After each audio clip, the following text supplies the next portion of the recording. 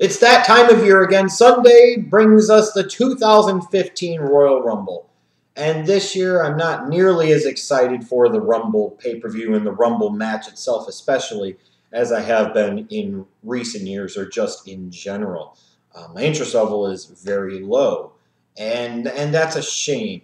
Now, one of the fun things, though, to talk about every year when it comes to the Royal Rumble, and in particular that Royal Rumble match, is who should win the Royal Rumble, who will win the Royal Rumble, and then what are they going to do going forward on to WrestleMania and perhaps beyond. Now, I know a lot of people this year, when they look at the 2015 Royal Rumble match, they like what they see. They see one option that they really, really love above everything else, and they think that's Star Spangled Awesome, and or they love the fact that there isn't that one individual that stands out above the rest and is, the clear-cut choice. There's a lot of unpredictability here. There are a lot of options. There's a lot of flexibility for what the WWE can do. And I fundamentally disagree with all of that crap, frankly. It's not a good thing. The reason it's unpredictable, the reason that they have flexibility and a lot of options is because the WWE has done a terrible job of building up towards this Rumble match. And in particular, they have done a terrible, terrible, booty-ass, bad, horrible job of building up one individual to be a really compelling choice or option to win the Royal Rumble, let alone several. So instead of a bunch of different people really looking hot, like 3, 4, 5, where you say, man, they can win the Royal Rumble, you can do this and this and this and this, have all these options, all this flexibility, lots of unpredictability, and that being a good thing, this is that nobody's really stood out, everybody's in the pack, and yeah, it's unpredictable who's going to win because there's not really a great option more so than everybody else.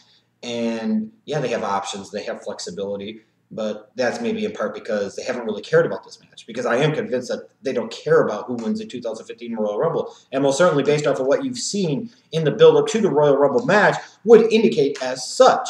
And with that said, it's time to give some predictions. Who will win this thing that the WWE doesn't care about? And who will win this match that sadly I really frankly don't care about that much? Who's going to win the 2015 Royal Rumble?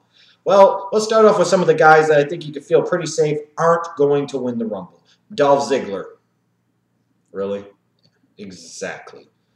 That ain't happening. You really think that this company would put this guy in that spot and have him be the one that they build a WrestleMania around? Not buying it. Ryback, kind of the same thing to a different degree. It's just, I think they want to get behind this guy, but they only go to a certain point with him. They don't go all the way with him. I think it's pretty safe to say that they'll come up with something for him come WrestleMania time. Or fuck, who knows, maybe they won't. But I don't think he's going to win the Royal Rumble. And I think, frankly, even though a lot of you might disagree with me, I don't think Dean Ambrose is a viable option to win the Rumble either. I mean, they were doing crap like having him job out to Bray Wyatt multiple times, and he's sitting there doing psychological evaluations, and then he's going after Rusev one time, and then they have to stop the match, and then he beats Wade Barrett on Raw. Whoop-de-doo. I just don't think the WWE is ready to go that far with the lunatic fringe and live on the wild side. I don't think they envision him as that type of guy, and I don't think they believe in him all the way yet. So I don't see him as a really viable option for the WWE, and I'm sure they don't see him as a viable option. In my opinion, anyways. Could be proven wrong, but I would anticipate that being the case. Unless they did some type of squirrely double winner finish, then maybe that's where an Ambrose would fit in. But him winning it on his own, yeah, I don't think so. And then you get Rusev and Bray Wyatt, and frankly, two guys that have momentum. Rusev all throughout the course of the past year, and Wyatt recently. These are two guys that you could make some type of argument for winning the 2015 Royal Rumble, especially with Brock Lesnar's babyface turn. That's a game changer, especially if you were going to still maintain Brock Lesnar as your champion through WrestleMania 31. Then bringing in a Rusev or a Bray Wyatt to face him could potentially work. Here's a Rusev that's beaten just about everybody that's been thrown at his lap, going up against the Brock Smash guy. It's an option, but they ain't going there. They're serving up Rusev for either Ryback or more likely than not Cena at WrestleMania. Good God. And then when it comes to Bray Wyatt, they've tried to give him some momentum, and they've tried to correct some of their previous wrongs from earlier in 2014. Thank you, John Cena and the crappy Chris Jericho program. The problem is, though, is that there looks like they're building him up for something else, unfortunately. So I think that would take him out of the mix for the Royal Rumble. And again, I'm not sure at this point in time that they would want to build their WrestleMania event around Bray Wyatt being the featured attraction. Maybe a featured attraction, but not the featured attraction. I don't buy that yet.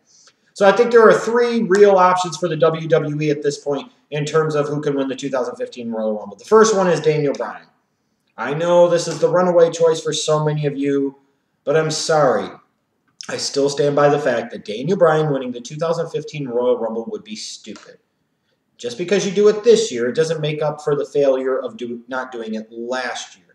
Furthermore, the momentum, the landscape is not nearly the same here. Also, when we talk about Daniel Bryan, you're going to send him at Brock Lesnar? You're going to send him at Seth Rollins? You're going to send him at John Cena? Oh, God, no, please. Furthermore, let's be realistic here. We've seen what the WWE's done with Daniel Bryan since he's come back. Have they really done a lot to instill a lot of confidence in you that even if they did try to build a second straight WrestleMania around him and then give him the title, that they would actually follow through and do a good job with him as the champion? I don't think so. And let's face it, even if he did go on to WrestleMania, I mean, then you've got the issue there because, what happens if a Seth Rollins cashes in? You sit there and say, well, he gets heel heat. I just don't see where Daniel Bryan is a good choice. And I don't think it's a wise choice for the WWE. You went down that road last year, and it didn't work. For different reasons, yes, I grant you. But it didn't work. Why would you go back down that road again? Doesn't make any sense to me. I don't think it makes sense to WWE to do that. I'd be surprised if they did have him win the Royal Rumble. One other choice would be Randy Orton. And I think this is a little bit more of a viable choice than people are giving credit to the WWE for, and a little more viable of a choice than people realize here. Because you could bring Randy Orton back as a surprise at the Royal Rumble on Sunday and have him win it. Have a surprise entrant win it. Have a guy, a former multiple-time world champion, a former Royal Rumble winner himself, actually sit there and win this year's Royal Rumble and have it work and work very well. You could do Randy Orton versus Brock Lesnar at WrestleMania 31. When we talk about not having that compelling, interesting WrestleMania match, well, here's Brock Lesnar, here's Randy Orton, 2 names from the past, but 2 guys that a lot of you, correct me if I'm wrong, just a couple of months ago were itching and dying to see wrestle, or was that just the fact that you just didn't want to see John Cena wrestle Brock Lesnar again? Am I wrong here? But now all of a sudden, because Daniel Bryan's involved and he could possibly win, and all that bullshit goes out the freaking door. Look, when I look at Randy Orton as a Rumble winner here, I think it opens up the potential for a lot more possibilities because you could have him go on to WrestleMania 31 in the main event. He could wrestle a Brock Lesnar. He could wrestle John Cena. Or he could wrestle a Seth Rollins, who would be the WWE World Heavyweight Champion. Or you could have him go in there against Lesnar and have Rollins cash in and you launch some type of really interesting post-WrestleMania storyline still based around Orton and the Authority and Rollins and the Authority, and it works very well. I think when we're talking about a lack of clear-cut options, we could use this Royal Rumble spot, this Royal Rumble win, to reestablish somebody and, really launch them off in a new direction. In this case, Randy Orton recently turned face. You've got the RKO out of nowhere vines, which are still a popular thing that would re-engage in popularity if he were to win the Royal Rumble. I think you'd make a very strong argument here that a babyface Randy Orton would be the way to go to win the Royal Rumble. However, at this point in time, I still think the winner of the 2015 Royal Rumble is going to be Roman Reigns. And on the one hand, I would applaud the WWE for sticking to their guns. I would applaud the WWE for having a long-term plan and ultimately following through on it. I would applaud the WWE for not sitting there and panicking and totally flipping the script after Reigns got hurt, staying true to themselves, staying consistent to themselves and saying, this is what we wanted, this is the type of planning we've needed in the past, and we're trying to build up that next guy to get that next generation up and going. Yeah, that's not Daniel Bryan. He's not the next generation. He's the current generation. Same thing with Randy Orton. With Roman Reigns, that is a part of the future. That is the next generation of the WWE, and at some point in time, that company has to get that generation ready. Here is an opportunity to do that with Roman Reigns. So I would be very pleased on the one hand if they had Roman Reigns do it. On the other hand, now that you've turned Brock Lesnar babyface, if you have Roman Reigns win the 2015 Royal Rumble, the only way that would really work is he would have to turn heel. And that doesn't seem to make a whole lot of sense to me at this point in time, even though in theory it could work and it could work really well.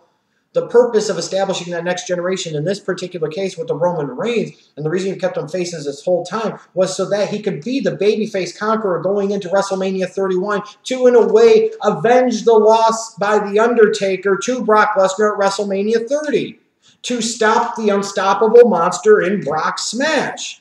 And now you've basically turned Brock Lesnar complete full-on babyface, even though he had already kind of been turned babyface by the crowd, sending him in against a young guy that a lot of people haven't really gotten behind. And frankly, a lot of people would view him as the representation of a lot of the problems still with the WWE, even though in a lot of ways he's very similar to Brock freaking Lesnar and his push back in 2002. And frankly, Roman Reigns was more ready in terms of the push and the build that he got than fucking Lesnar was in 2002. But again, I digress.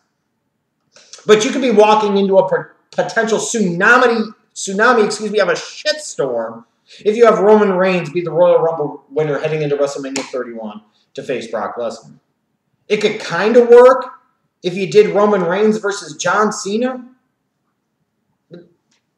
Kind of work is kind of the deal here. It would maybe work if you did Roman Reigns versus Seth Rollins, because at least then you're going back to the Shield, you've got the authority involved and all of that. But then you still run the risk of the crowd turning on Roman Reigns and getting behind Seth Rollins, and the whole dynamic of everything is all fucked up. I blame the WWE for this crap. The guy that you should have been getting ready for a year to be in this spot, to be in this opportunity, to be in this moment, to be able to seize this opportunity and moment, looks as ill-prepared as anybody else for this opportunity and this moment. What is even more ridiculous about this is the fact that the WWE has completely cast aside this freaking match for the sake of the title match at the Royal Rumble when the pay-per-view is named after the fucking 30-man over-the-top rope battle royal. It's ridiculous. Who do I think will win? Come Sunday, Roman Reigns. How do I think the crowd will react come Sunday? I can only imagine. And how will it go with Roman Reigns main eventing WrestleMania 31 based off of what the WWE has done with him recently? You can only imagine. Not very well.